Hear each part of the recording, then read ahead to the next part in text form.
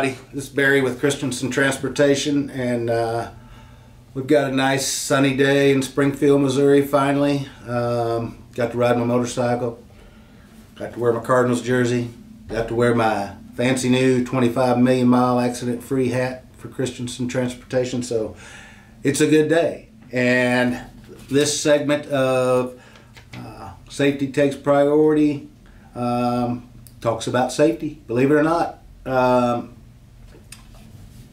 A lot of times I can turn around and watch my window out here and see what comes and goes on the parking lot and the gate and how we enter and exit, and I get all kinds of ideas for these videos.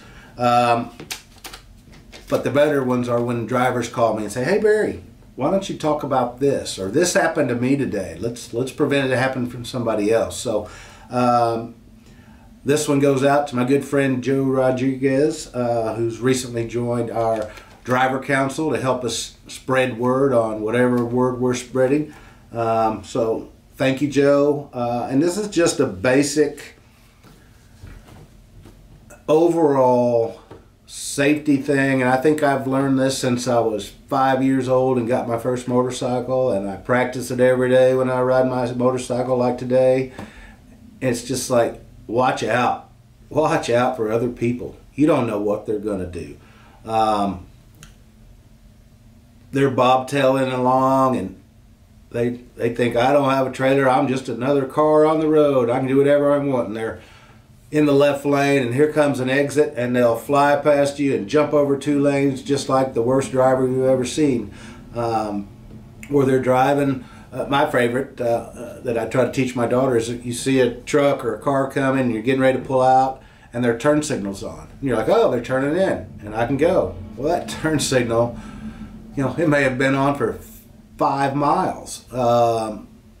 Don't trust anybody. Don't trust anything until it's completely clear and there's no way for somebody to do something stupid. Let them go by. Drive defensively.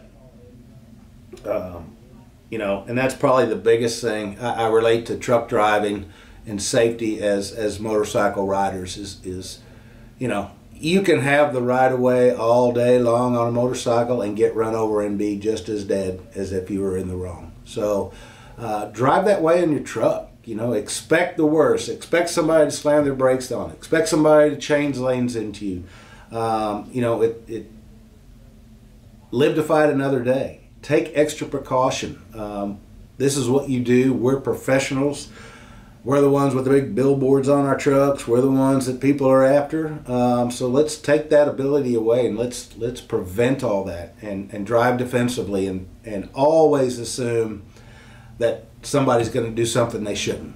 If you do that and you maintain proper following distance and speeds and you stay in your lane, my favorite topic of the world, stay in your lane, which is the right lane where nothing happens. Stay over there. So drive defensively, watch out for others, be safe, and continue being the best drivers on the road. And thanks for the hat, and till we see you again, thanks for driving or watching Christenson Transportation, where the truckers truck and safety takes priority.